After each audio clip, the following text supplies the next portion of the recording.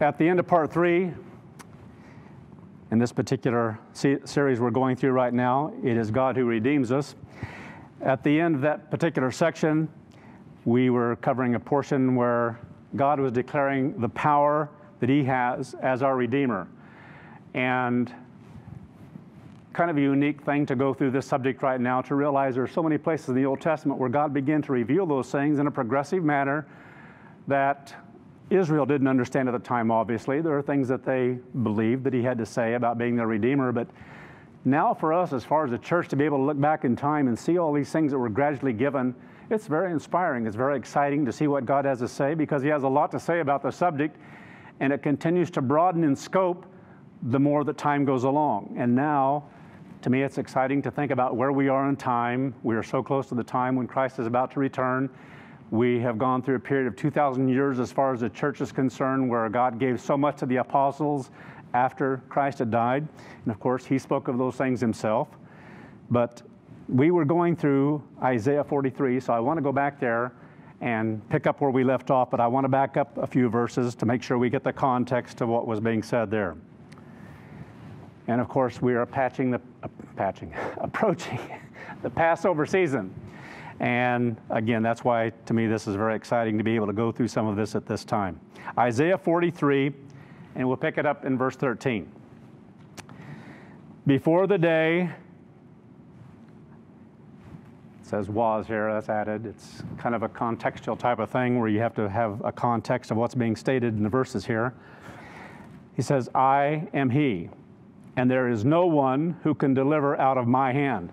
So God, at different times here, but especially in Isaiah, reveals who He is in a very powerful way as far as those things that are written in prophecy and things that the world has not understood, has not grasped very well. So again, He's talking about these things, His power to do what, and part of His plan of what He's doing.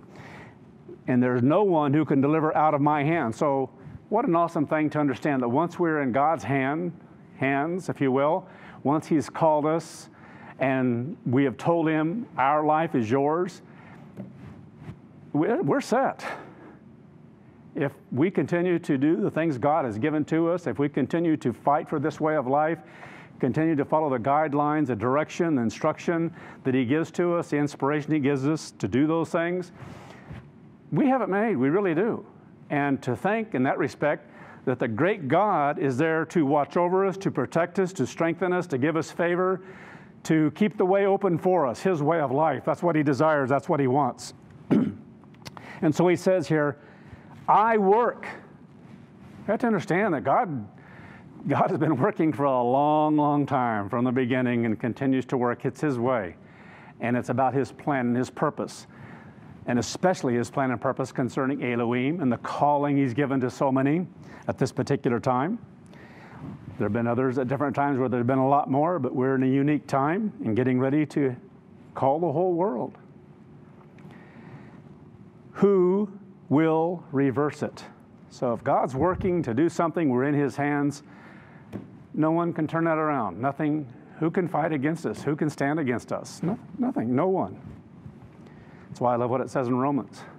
What's going to separate us from the love of Christ, from God's way of life, if you will? Thus says the eternal Yahweh, your Redeemer, the Holy One of Israel. Beautiful words when we know what these things mean, what these words are, what they're about. For your sake, I will send to Babylon and bring them down fleeing. So again, I think of scriptures in Revelation that talk about bringing down, in the sense Babylon has fallen, and what that means. We grasp those things, and this is a part of what it's talking about. The Chaldeans who sing rejoicing in their ships. Again, understanding it's talking about, when we talk about Babylon in Revelation, what is it about? It's about commerce. It's about, for this age, it's about a global economy and the pride, the haughtiness, the greed, the lying, everything that takes place, the wars, the battles, especially now at this time. Think about the different nations, because this is what's pushing toward war. It's the economy of every nation that's hurting so badly right now because of this, even more so.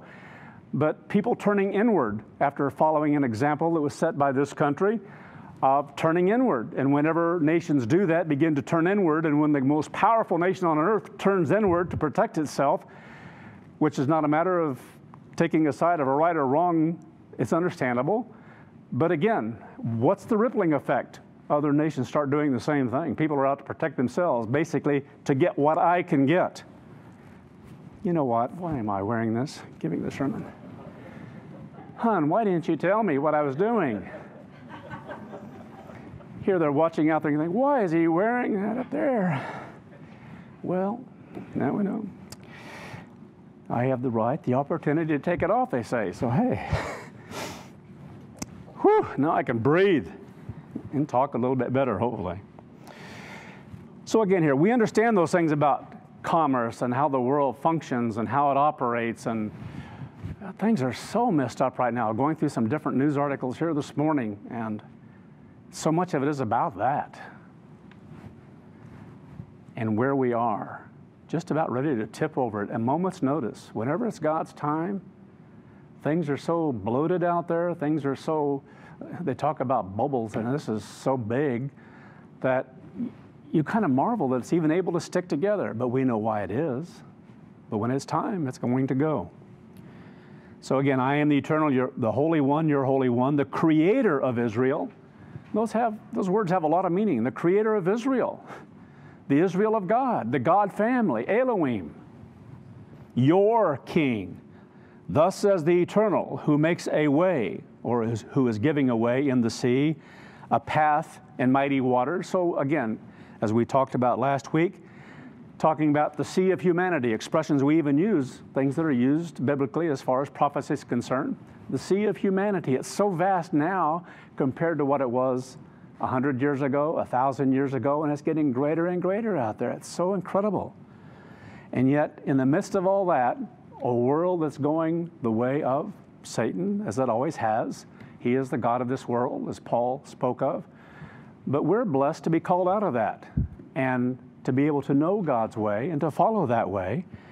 And we're going a different direction than the rest of the world. In a sea of humanity, we're going against the flow, if you will. Who brings forth or makes to come out the chariot and horse, the army and their power, their strength in other words? They shall lie down together. So it's a part of God showing what He's going to do as far as Babylon, as far as the world is concerned. And He's going to bring certain things forth like He did, using the example here as it's partially showing of what He did with Egypt, and bringing forth the armies, bringing them out of Egypt as well to destroy them in the Red Sea. Incredible. They do not rise. They are extinguished like a wick is quenched or put out. So just using two fingers, how many people have done that? You know, take a wick on a candle and put it out. To God, it's a small thing. And so it uses that analogy to show how small a thing it is for Him to destroy armies, if that's His will. And for mankind to grasp that kind of power, that kind of might, to bring forth for that purpose, just like God is doing in the end time here, to bring forth various things of nations who are going to go to war, to bring a head to all of this, and then destroy those who are destroying the earth, who won't quit, who are going to fight till the end.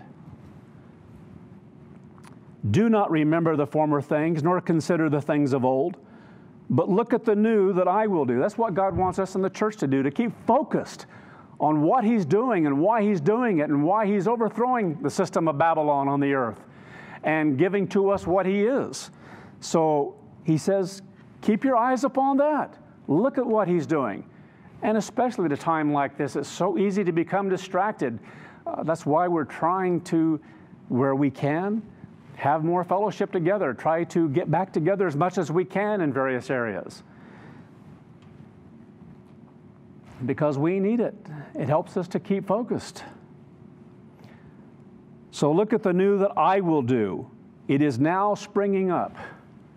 Well, you look back in time in Isaiah, it's springing up, progressive revelation, but look at where we are. Talk about springing up. It's what God is getting ready to do on the entire earth. We're there. It's awesome. Will you not know it? I will make a way in the wilderness, rivers or waters in the desert. So we're going to continue on from that now. That's where we ended last week. All of what we've been addressing is about, again, God being our Redeemer and how He does it, how He goes through this process of redeeming us. And the next chapter that we go into here continues with this same thought of what He's already covered, or what has already been covered. You know, mankind put chapters in here, so it's divided up so that people are able to go to things more easily, have a place to go to find a particular verse or a section of verses. And so verses have been added, chapters have been added. And this just continues on, but something else is added here because some things are repeated almost exactly like they were in the beginning of the previous chapter. And so in chapter 44, we're going to continue on, but now God begins to emphasize the importance of listening, of hearing what He's saying. And again, when God repeats things like that, it's very inspiring. That's why I think about certain things, even as we have gone through various sermon series now coming up to now, we are at points going to look at some things that have been covered because it's a repetition, because it's a building process to reinforce what we've been given with what we're being given in a moment's time. It's a powerful tool that God has given us to grow by. So He begins to emphasize now the importance of listening, of hearing what God is saying. We have to listen, which has to do with our reaction, our response. It's not a matter of saying, okay, now I'm going to listen a little more closely. No, the objective is to listen in order to do what God is saying with that kind of focus, not just to hear and think, well, that's exciting, that's interesting. You know, it's a matter of what we live. So it starts out in verse 1. Yet now hear, Jacob, my servant, Israel. Again, that word, God strives, perseveres, and we are to persevere and strive for God's way of life. It fits hand in hand. What God is doing, God works, we're to work. Israel, that I chose, whom I chose, if you will, the Eternal says this. So there's an emphasis being placed here. This is what the Eternal is saying, who made you and formed you from the womb. So we read about these things in the previous chapter, but there's more of an emphasis taking place here. Formed you from the womb. So we've talked about that, how even David spoke of such a thing, how that there have been people at different times in life who literally, that God has worked with from the womb in different qualities and characteristics that they're going to be born with, of all the, thousands and thousands and thousands of possibilities, millions and millions and millions of possibilities. But there are characteristics. What an awesome thing to understand that God blesses us with. Formed you from the womb and will help you. But even more so in the womb of the mother, the church. That's even more so what this is about, though there have been people that God has started to work with, as He talks about Jacob, as He talks about David in Scripture, as those Scriptures refer to. This refers to some of that. But spiritually for us, indeed, it is something that begins, as Herbert Armstrong used to talk about, that we are an embryo not yet born into God's family. We are like an embryo, as far as a matter of the church is concerned, not yet born, begotten, yes, but not yet born into God's family, spirit beings. And so, again, a very powerful verse that has to do with this process. Who made you and formed you in the womb, I will help you. Because this is a primary place, obviously, where God forms us even more so. Above and beyond anything physical, what is spiritual is what is the most important. What is in the mind and can transform the mind is what is the most important. And that is done by the power of God's Holy Spirit over a long period of time, not a short period. It takes a lot of time. Do not fear, Jacob, my servant. Jeshurun, which means upright one, whom I have chosen, so referring to him by that name. For I will pour water on him who is thirsty. So we don't want to miss that one. I'll pour water upon those who are thirsty, who want it, who desire it. That's up to us. God doesn't force us. We have to be thirsty. We have to want it. We have to choose prayer life. We have to choose a relationship with God. We have to choose to fight for this way of life. We have to decide and choose when we want to fast and draw closer to God. All those kinds of tools that God places before us, that it's our choice as to what kind of work we put into receiving what God has for us. So I will pour water on him who is thirsty, or out to him who is thirsty, and floods on a dry land. I will pour my Spirit on your offspring, and my blessing on your produce. In other words, that which springs forth from you, as in crops or offspring. So even within the church, that which comes along that we're able to be a part of in people's lives. That's why fellowship is so important. The example of different things and relationships that we develop that can help others. That I think of my wife and I being blessed to travel in different areas, knowing so many, having seen so many come in at different points in time in the church. And we talk about at times having more children than just our 2 physical children. And we mean that with all of our being. I remember Herbert Armstrong talking about those things, or different ministers in times past talking about that, because there's a relationship and a closeness that develops there, and that's what God wants us to have as a family in his church. And so that's a part of what's being talked about. And this is about God then, even more so. My blessing on your produce, on that which springs, the word means that springs forth from you because of your life and your influence and help that is given. They will spring up among the grass like willows by streams of water. Now, I don't know if you've ever had a willow tree or know about willow trees and where they oftentimes grow the most, but if they have a water supply, they're going to take it. We had one in our backyard up in Toledo, and the thing grew fast, it grew massive, so much so I had no idea it was going to, just in a very short time, start spreading over to my neighbor's roof. So I had to get a ladder out and climb up as high as I could, trying to cut portions of it back, and it would just keep growing. So weeping willows, they take up a lot of water. They tell you don't ever get them close to your house because they will come in around the foundation and everything else, and they're looking for water, and they'll find it, and they'll suck up everything that they can. But they grow fast, incredible, and big as well. So this is what analogy is being given here. Like willows by streams of water. One will say, I am the Eternal's. We can all say that. Awesome. In God's church, we are the Eternals. Another will call themselves by the name of Jacob.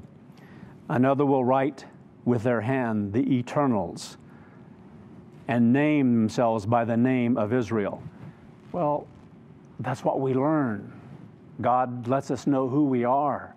He lets us understand. He gives us understanding of what these things mean and what we're a part of. That's so great that God is molding and fashioning, developing us within the womb and looking forward to the time we're actually born.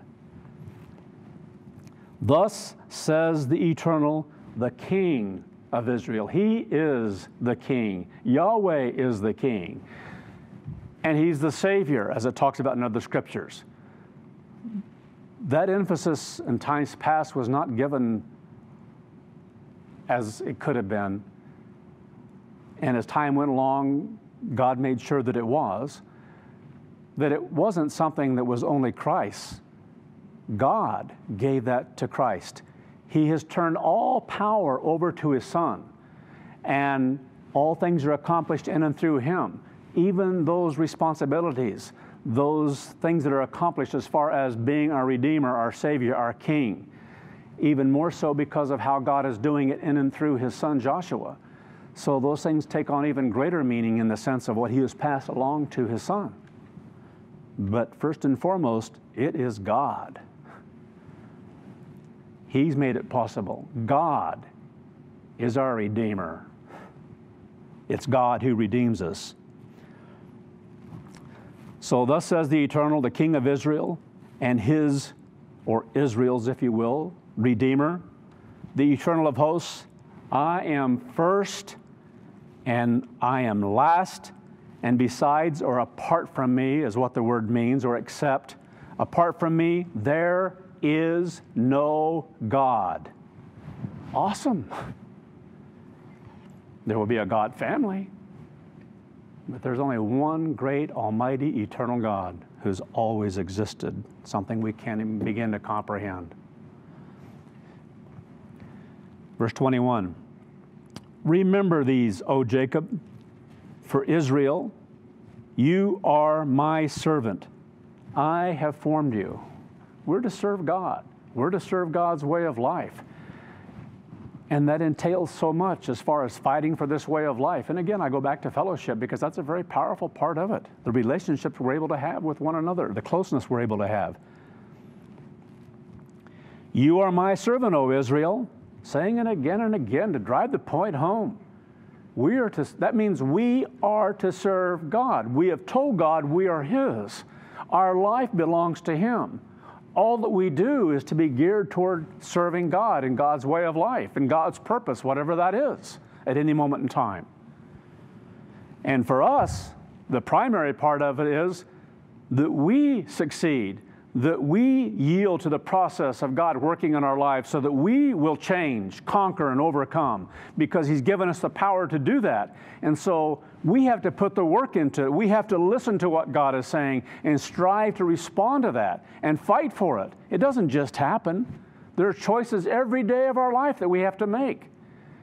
It's a fight. It's a battle. It's a struggle. And if we keep at that struggle, and one of the primary things, what is the primary thing you have to do in your life? Well, it's what your Redeemer has made possible. It's about Christ. It's about repenting. He suffered incredibly so. As we're approaching Passover and we focus on those things, he suffered incredibly so in order to give us what we have opportunity for. We're to think about those things. We're to have those things a deep part of our appreciation and gratitude and thankfulness day in and day out. And we have to work then for what He's given to us, to recognize the sacrifice that's involved. He set the perfect example.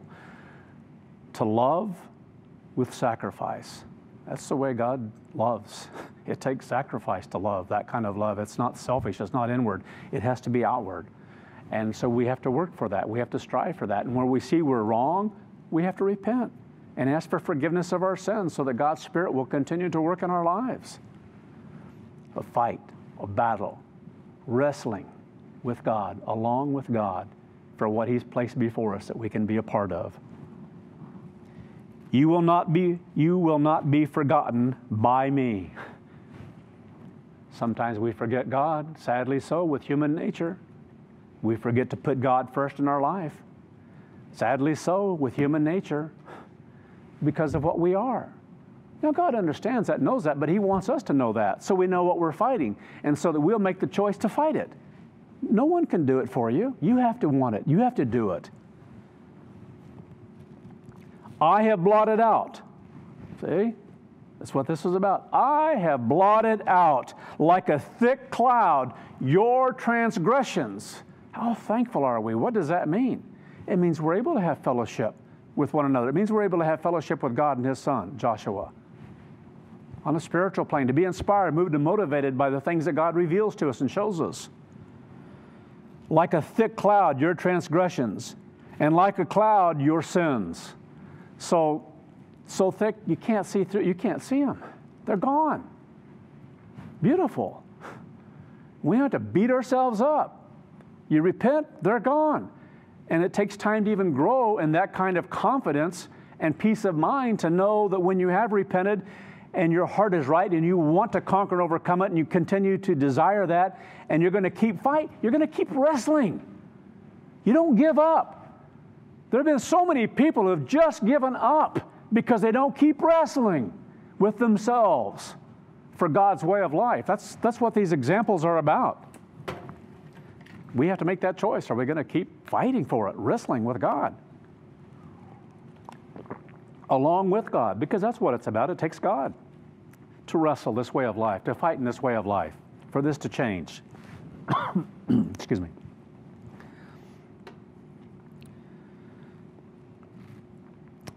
Again, it goes on to say then, return to me. Well, that's what we do every time. We're turning to God. That's what it's about. We're turning to God every time we repent. Every time you go before God in prayer and you have those things to repent of that you know you've said in a wrong way to someone else, you've responded or acted wrong as far as your day was concerned, whatever that might be, and you repented before God and let Him know, I don't want to be like that. I want to live the way you have given me and the way I know is right. Help me to do it, because we can't do it on our own. We have to have God's Spirit. That's why we cry out to God, and that's why we repent. For I have redeemed you. Awesome. Over and over again, this thing about redeeming and all that it involves of God's sacrifice to give to us, of Christ's sacrifice to give to us this way of life. For I have redeemed you. Sing, O heavens, for the Eternal has done it. God does it. We have to work at it, we have to fight at it, but it's accomplished by God's Spirit, by God's power. Shout, you lower parts of the earth. In other words, like shouting for joy. In other words, you talk about the lower parts of the earth, death can't hold back what God does. That's basically what it's about. Break forth into singing, you mountains, O forests, and every tree in it. So using physical things and the beauty when things are going well in life, and the growth is there, and the beauty is there, and the majesty is there, and God blesses us to drink it in. For the Eternal has redeemed Jacob and glorified Himself in Israel. That's a powerful thing that God is saying here. He's glorifying Himself in what He's creating.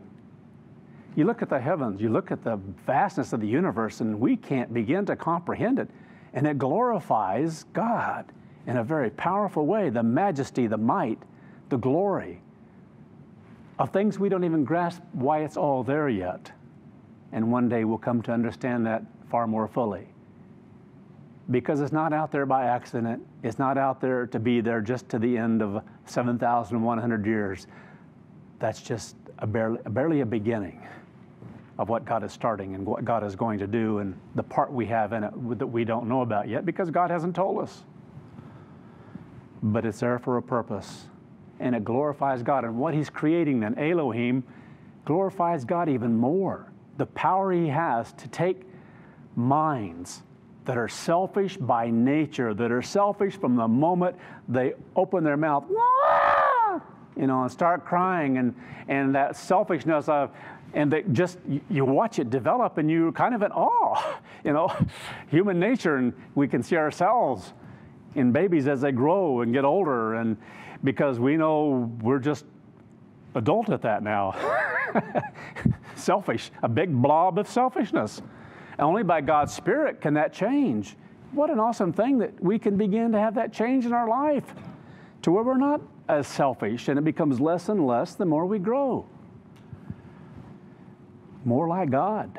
That's what we're to do, to think like, to be in unity and harmony. That's what it's about, being in oneness with God, being in agreement with God, with His judgments, His purpose. We're wrong, God's always right. We're always wrong as far as life is concerned by itself. Only with God's Spirit can we be right. Only with God's truth living within us can we be right. And we grow in that. It's a beautiful thing. So it says here, and glorified Himself in Israel. So again, taking what is fully a physical nature to make or create that which is spiritual. And again, it glorifies the might and the power of God to take that which is totally selfish and create that which is totally unselfish of Him. Thus says the Eternal, your Redeemer. So God is just driving the point home. I am your Redeemer. Grasp that. Love that. Shout for joy. Be thankful for that. Let it stir you up in spirit to understand the beauty of what He's saying, to lift us up, to strengthen us spiritually. He who formed you from the womb, I am the Eternal who makes all things, who stretches out the heavens all alone, who spreads abroad the earth by myself. So again here, the power of God doesn't mean he doesn't give certain things to others, because he does in the process. But it's him made possible. Everything that's accomplished is done by what he's created, by what he's doing, by what he's done. Who frustrates the signs, to break, as it means here, who breaks the signs, like declarations of things to come, predictions, opinions of various things, of the babblers. I think about today in news, perfect description. You know, all the ideas that people have of how things should be and what should be done, and nothing works out, nothing goes right. Ideas of things that just, because it's not about God and God's way of life. Only God's way has purpose and meaning and will be sustained. Everything else is going to be torn down. At whatever point in time, it's going to come crashing down and things are going to fail. And right now we're at a state in the world where things are failing more and more and more, and it's just escalating, getting worse and worse. Refers to in the King James here as, rather than babblers, liars. Well, that's human nature. But it has to do with, again, idle talk, empty talk, and that's the way mankind is in so many cases. It doesn't mean anything. Just like opinions. Who cares about anyone's opinion?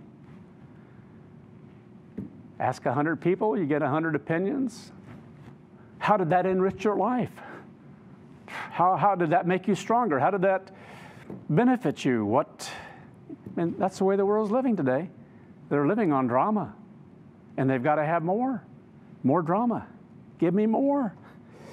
It's like having a needle in your arm with this thing packed up here with all this liquid in it, and it's just feeding you, and you can't get enough. I'm getting weaker. I need more drama. It's an insane world. With technology, the insanity's gone off the scale. Soundness of mind, where is it? God, in God's way of life and what he reveals, is the only thing that has true, what you could call that which is sound, balanced, because it's true, because it's right, based on that which is strong and mighty. This world doesn't have it. God's bringing all that to the surface. All the swill, all the garbage, all the filth, all the lying, all the cheating, all the injustice, all the oppression, bringing it to the surface so the whole world can see it. They're not acknowledging and admitting it yet. They're not giving up. You know, the pride and the haughtiness is still there, but that's about to go by the wayside too. It's a beautiful thing to see how God is working and what he's bringing this world to. It really is. It's all about his kingdom that's about to be established. So again here, and make diviners mad, who turns the wise backward and makes their knowledge foolish. Verse 26, who confirms the word of his servant and performs the counsel of his messengers, who says to Jerusalem, no, it's an awesome thing to understand. There are things that God gives and things he will establish. Sometimes because he's given that to be done, that he will honor and make accomplished, to be accomplished. We will see that in time, as other things have happened through time that God has given. You shall be inhabited. To the cities of Judah you shall be built, and I will raise up her waste places. So again here, not just a physical thing, but there's that which is physical that's involved in the world and what is going to happen as far as the world is concerned. But what is primary is that which is spiritual and the family that God is molding and fashioning. Who says to the deep, be dry, and I will dry up your rivers or streams of water. Who says to Cyrus, he is my shepherd, and he shall perform all my pleasure. So again here, there are things that have happened in times in history that God has had a bit of a physical fulfillment, but the primary has to do with what is a spiritual fulfillment and what God is doing, especially concerning his family.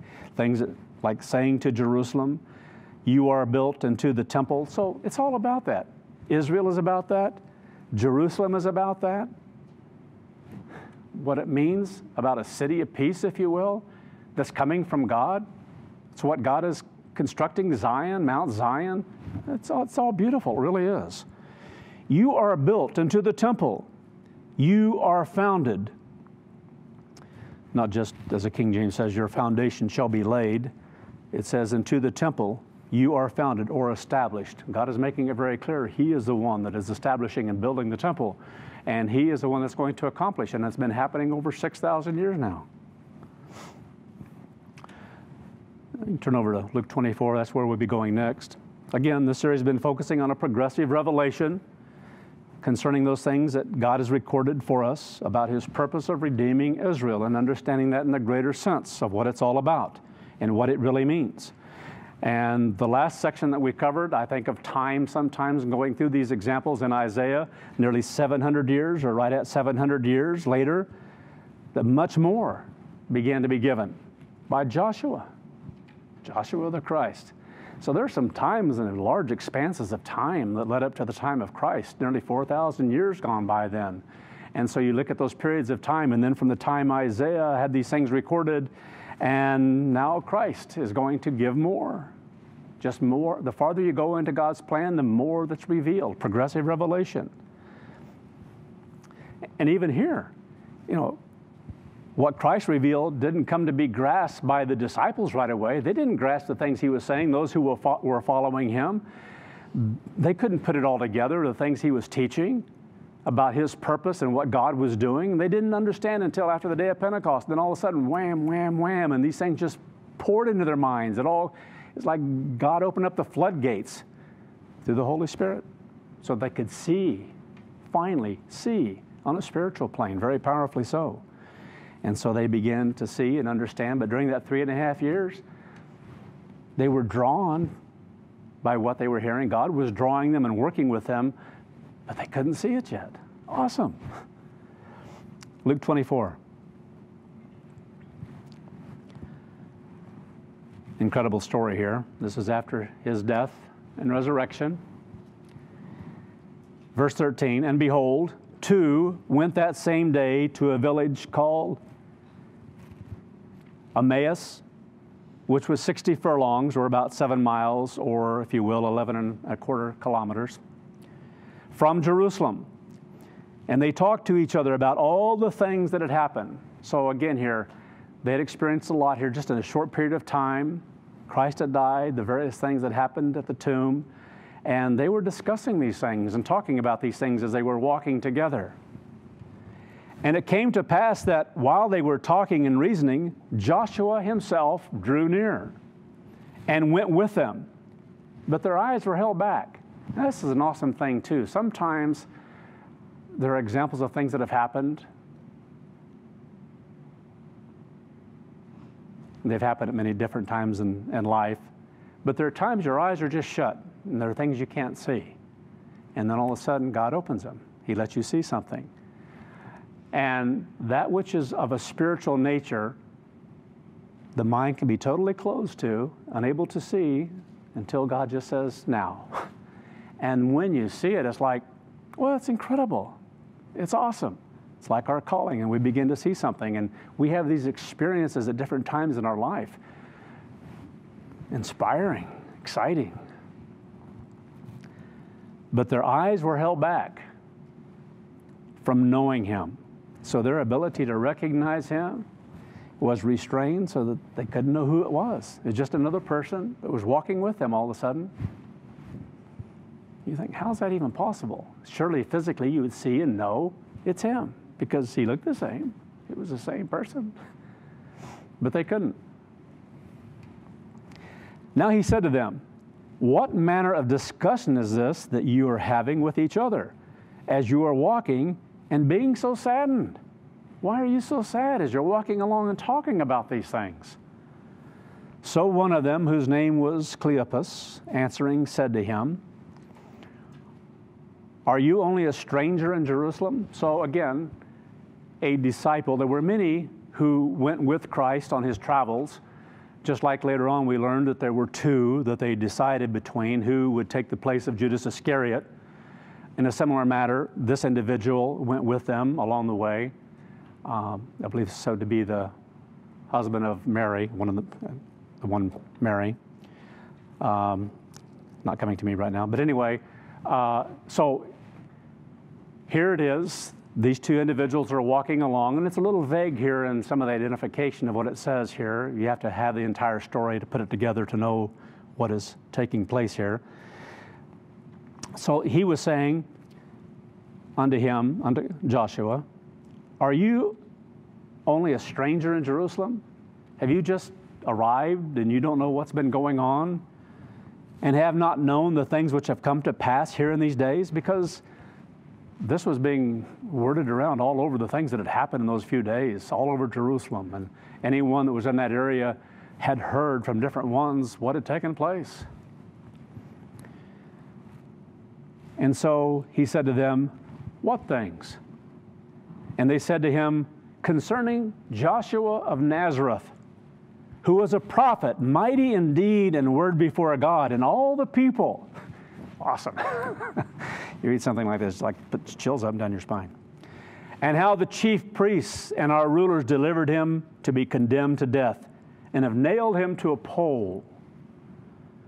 But we trusted that it was him who would redeem Israel. So even there, because it's about the Messiah, they believed that he was the Messiah.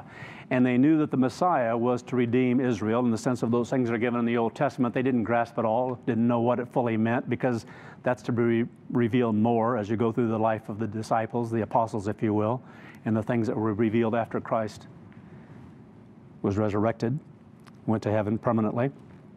So, not resurrected from the dead, but taken into heaven, if we will. That's probably a better way of saying that. And so he's going through all this and talking about what they were saying here, that he would redeem. We trusted this. In other words, it didn't happen. So now they don't know what they're going to do. Some had talked about, it's like going back to fishing, going back, what are we going to do?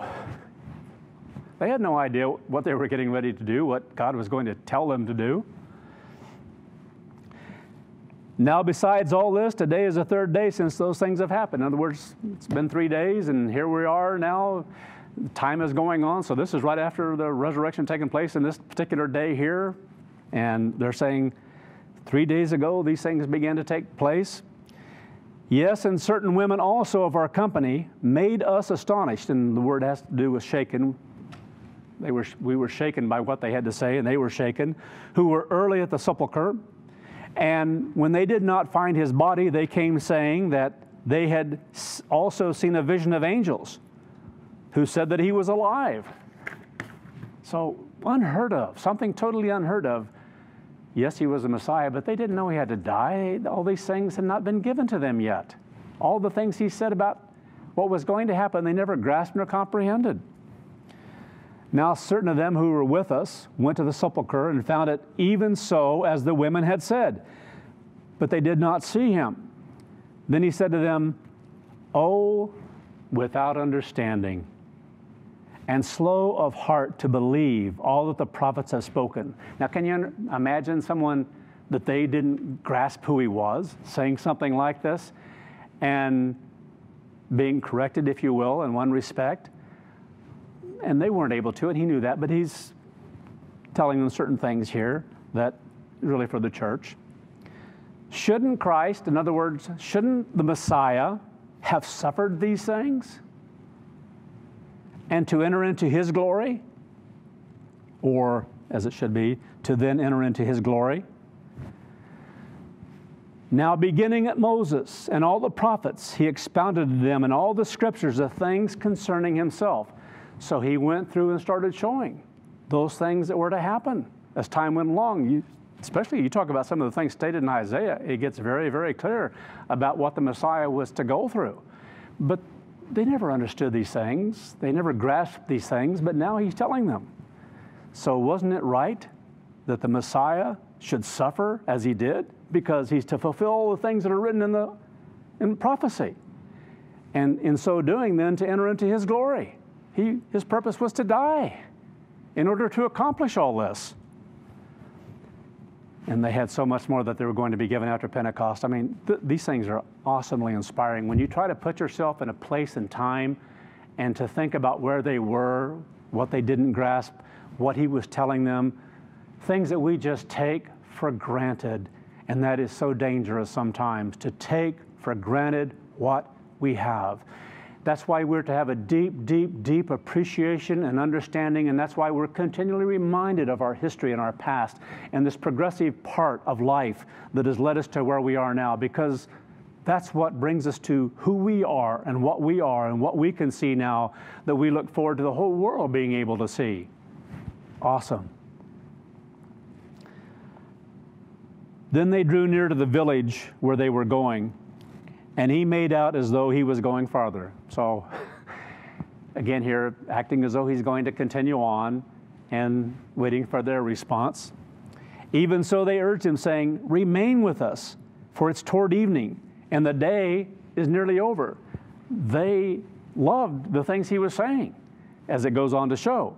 They were moved by the things he was saying. He spent a lot of time with them, and that's talking now along the way here, talking about the various scriptures that were about the Messiah that they hadn't seen.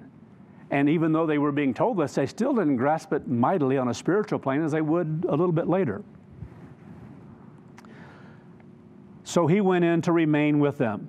Now it came to pass, as he sat at dinner with them, he took bread and blessed it and broke it and gave it to them. Then their eyes were opened. Phew, awesome. All of a sudden they knew who it was. Before that they didn't.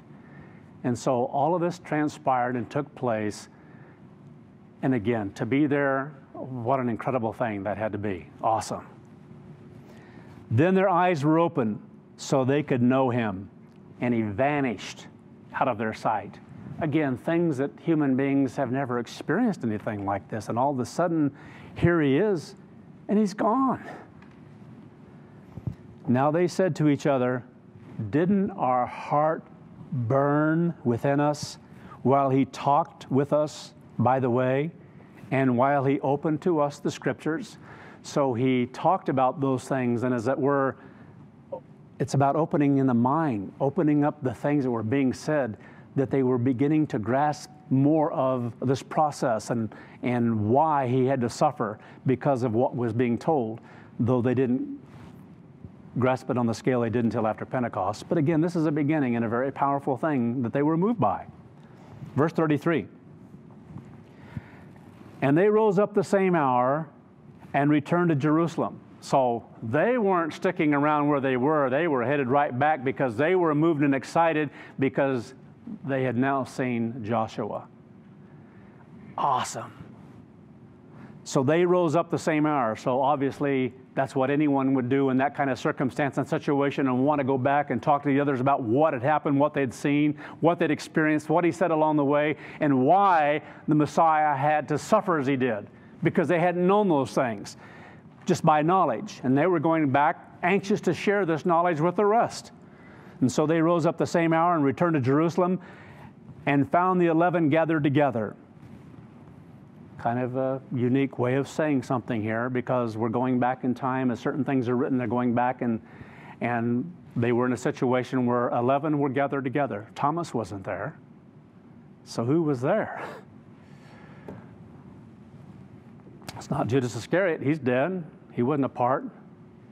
So for 11 to be there, and Thomas wasn't there, we know the other individual who was going to be chosen in the book of Acts was there, because it's referring back here to a point that here they were, the 11 were together.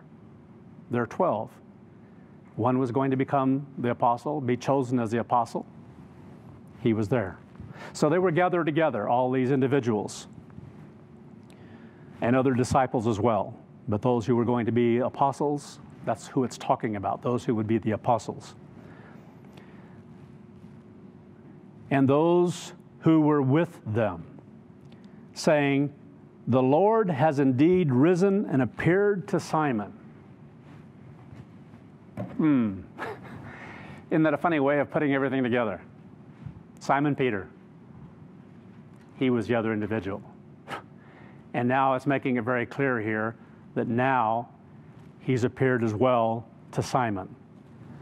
So again here, a unique way of introducing something, of telling about something that sometimes people don't stop and think about, but again, so awesomely important, especially considering the responsibility, the position that Simon Peter was given as far as being over the apostles there, being the chief of the apostles, and then one who was called later to be over the Gentiles. So he was the primary apostle over the Jews, over the Jewish people, those who would be called and drawn. And so again here, it wasn't to focus on the other individual at all in that respect, the other disciple who had been following along when you talk about Cleopas. So again here, now it lets you know who the other individual was who was with him, and it was Simon, because this is the point where this is revealed. So again here, a unique way that sometimes scriptures are written. So saying indeed, the Lord, speaking of Christ, has indeed risen and has appeared to Simon. And they told about those things that were done along the way, what had been said, obviously, because he told them what had happened from the time of Moses about the Messiah all the way up through things that were written about Isaiah, and how he was made known to them in the breaking of bread. So what an incredible story to tell. We didn't know who it was. Our hearts burned within us as he spoke, but we didn't know it was him. Been with him all those years. We didn't know it was him. Our minds were closed to it. And then as he broke bread, we could see him. We knew it was him. Then as they told us, Joshua himself stood in the midst of them and said to them, "Peace be to you." I can't help but be moved by stories like this. I'll tell you what, it's just an incredibly moving story to be able to go through something like this and recognize it, how Christ revealed himself even more so to them. Things we can read to this day by God's Spirit and be moved by, to realize as though we were there, because we can read about it and think, man, this was moving. And what it would do to you inside, how the words he spoke because of God's Spirit would burn in your being because of that power that's there. Even though their minds, even though they didn't yet have God's Spirit, they were being drawn by it, and there were things being revealed to them and given to them in portion along the way. And then they were able to share it with the others. Very inspiring and uplifting to them, because they didn't know what to do. They didn't know what was going to happen next. Are we going to go fishing? Are we going to, what kind of work are we going to do now? And all this is happening to move them and inspire us. And all of a sudden he's standing there and saying, "Peace be to you." So, tell you what, that would do a little moving to you right now if he were to appear right here and start speaking. You know, I mean, human beings don't experience things like that. All of a sudden someone's manifested as like way beyond the Star Trek thing, you know, where all of a sudden you see these little lights glittering there and someone appears. No, they just appear. Forget the little lights. He does it himself whenever he desires. Incredible. In a physical form. Though he was no longer physical. He was spirit, as God Almighty is spirit. But he manifested himself back as his physical form, just like God Almighty as Yahweh manifested himself as an individual, as a person, a peer, if you will, to wrestle with Jacob. And he wrestled with Jacob, but just a physical manifestation of a human being. Not stronger than, not weaker than, but of equal, because they were able to wrestle, and that's where the example was given of what we're to be. It wasn't by accident, it was all by design. You are Israel, a prevailer with God. You know, perseverer with God. Incredible. So from that time forward, again, God gave the apostles then more and more and more that's written through Scripture of things we're going to go through as we continue on in the series, of a process of redemption and all that's involved in it. Because to this point in time, there is so much more to be revealed of what it all means and the things we're to see and appreciate and love and grab hold of in our lives, what God wants us to deeply, deeply, deeply appreciate and love what's been given to us. And we touched on some of that in recent series entitled Division versus Unity. I'm going to go back and look at a portion of it and then continue on and build upon what was said there, but it's in Corinthians, 2 Corinthians. It'd be good to revisit some of this because, again, to me, the building process of how God builds and molds and fashions us is an inspiring thing. And so every once in a while, there are things like this that are given that we can go back to and build more upon it. And that's how God works with us. And that's an inspiring process to go through, to see how all this, that's why I think about sermons that are given and how they're given through time.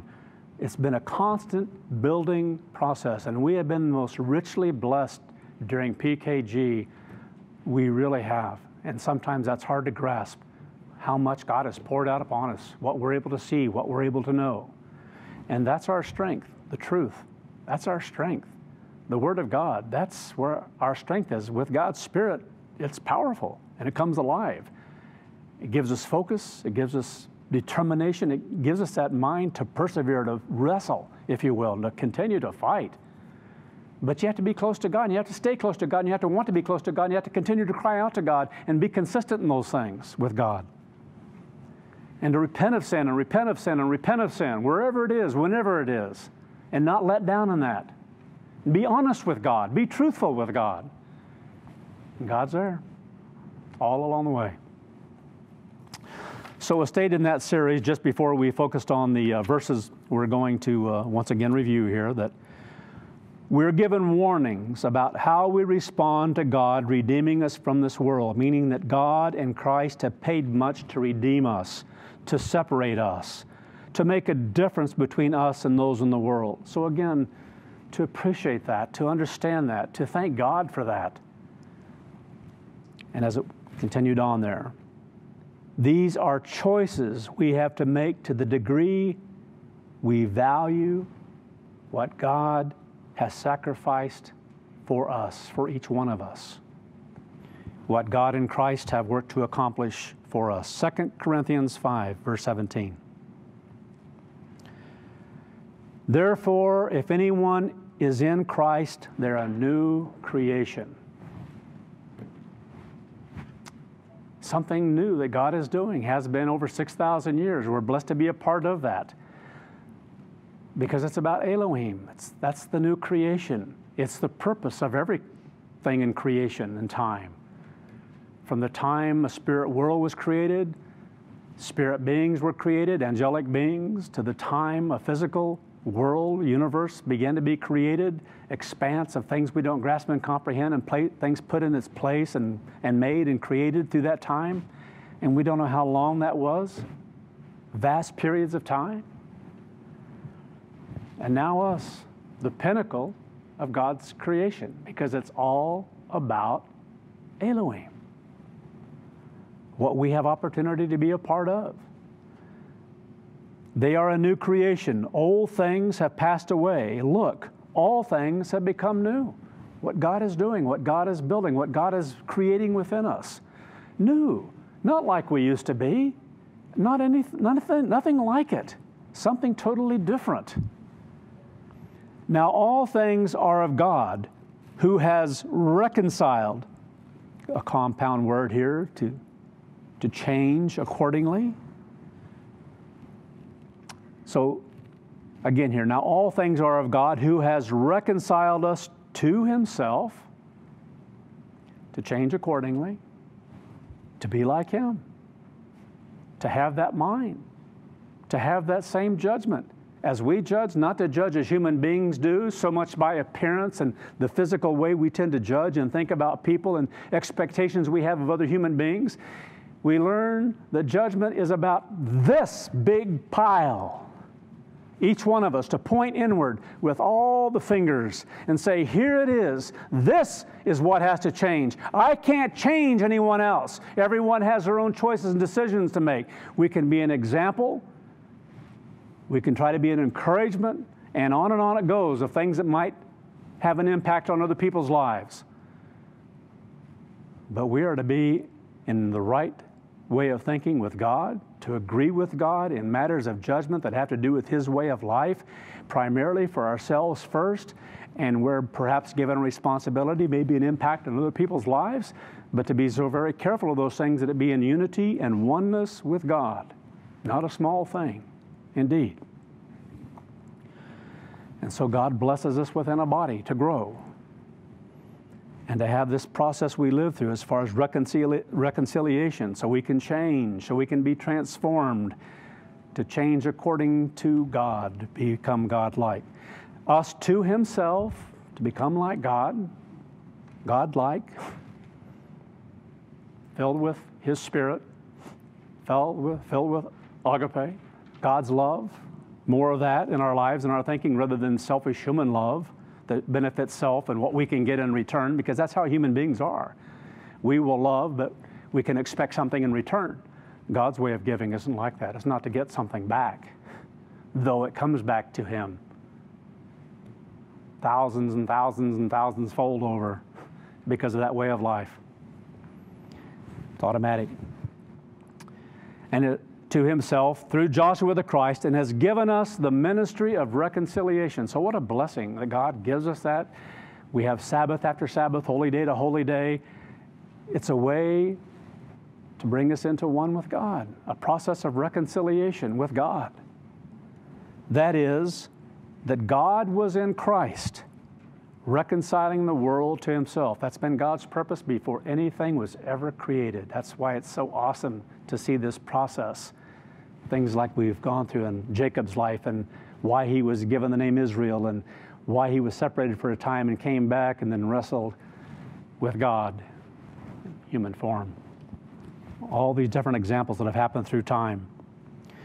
Reconcile the world to Himself, not imputing their trespasses to them, because that's what has to be done from the time of Adam and Eve. What have people done? Sinned. God made us selfish by nature.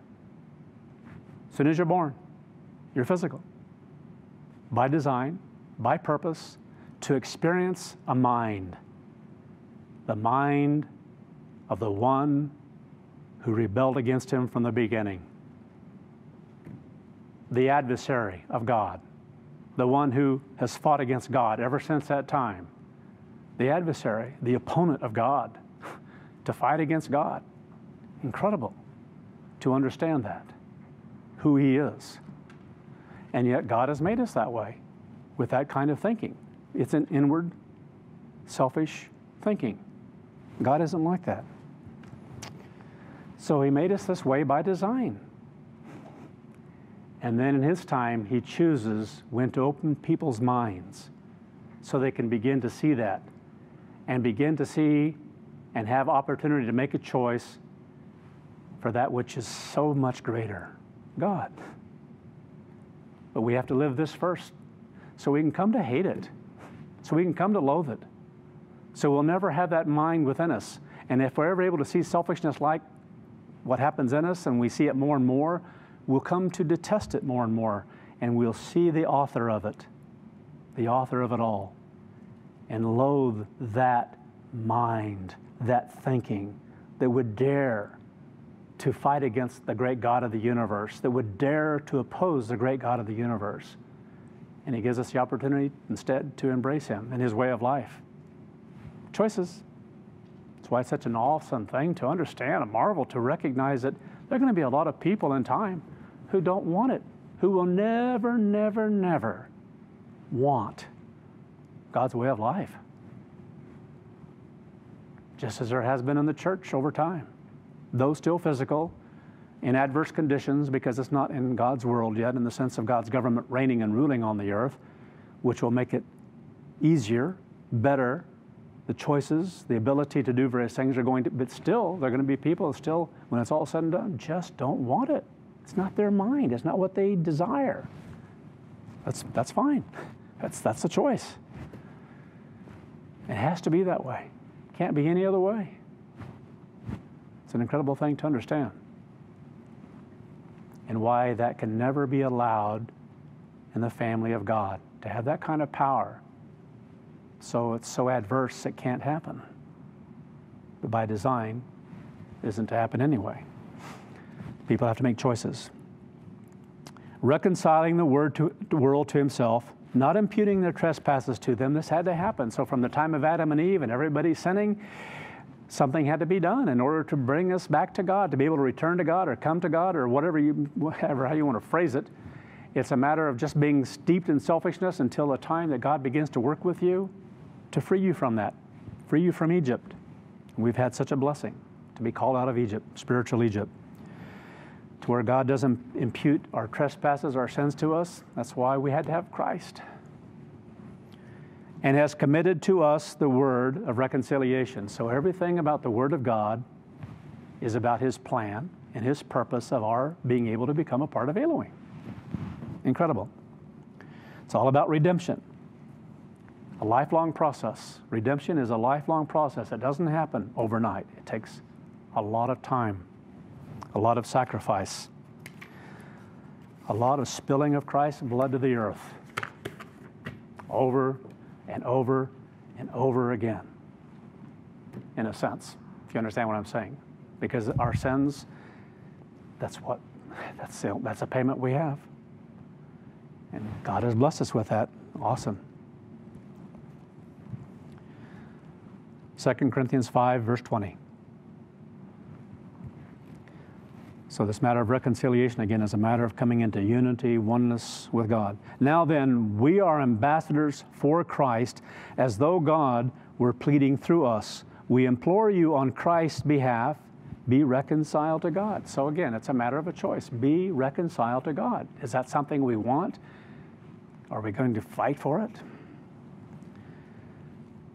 For He made, again, this verse is poorly written. It says here, most translations, for He made Him who knew no sin to be sin for us, which isn't what happened. He was never sin. He paid for sin. He paid the penalty for our sins, but He was never made sin, that we might become the righteousness of God in Him. So as was explained, going back to that particular series, for He was made sin for us who knew no sin. It's, again, awkward the way it's stated there as far as the English language is concerned. And it's all about reconciliation. The previous verses are all about reconciliation. That's what it's talking about, that process. So as was talked about before, the right translation, for He made sin, the word here again, most often translated as to bring forth or brought forth. So brought it to the forefront, sin. It had to be dealt with. That's what it's talking about here. Sin had to be brought to the forefront. It has to be dealt with because otherwise we're dead, the penalty. And so Christ brought it to the forefront, how to be reconciled to God. The previous verses, that's the context. So in this case here, understanding that Christ brought forth, made or did something to sin, paid the penalty for it. And the last part of the phrase is important as well, again, for He has made, or again, brought forth, as it is, sin for us. And the word for here is used in a figurative sense in the Greek to mean for the sake of, or concerning, and or on the behalf of. So on the behalf of sin, concerning sin, it had to be brought to the forefront so we'd know how God is redeeming us and reconciling us, if you will.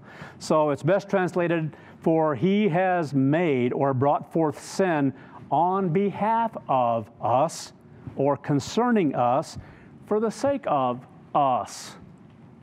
So it's about Christ being our Passover and the purpose that God has given in that. In other words, He paid the price for sin. Well, since I messed up with time, I'm going to stop here a little bit. I mentioned earlier to this group here, this meeting here in Arizona, I thought we were a little bit different in time by an hour, and I messed up. And reservations are hard to find at some places. So again, remember some of the distancing things in public and protect yourselves, because this stuff is not over with. I'm going to be reading some news articles perhaps next week. This stuff just continues on and on and on and continues to mutate. And it's nothing to mess around with in one respect. And in that regard, we have to try to do our part. And God gives us a responsibility to strive to do our part the best we can under the circumstances. He's always there to protect us. always there to watch over us, always there to help us and give us favor, but there are things we have to do along the way. So remember that as we go through this little journey here of things we're experiencing right now with the COVID. And be careful. Do your part. Be wise.